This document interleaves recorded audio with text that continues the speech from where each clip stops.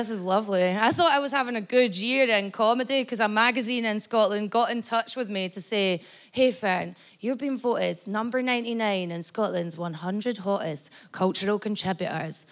Amazing.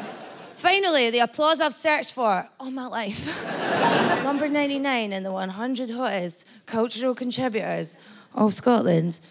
Who else could be on this illustrious list? I looked down the list. Number 98 was a park in Glasgow. Something what dogs shit into has contributed more to the country than me. So I moved to London to follow my dreams. Don't really like it. Do loads of tourist things to try and justify paying £1,000 a month to live in a cupboard. So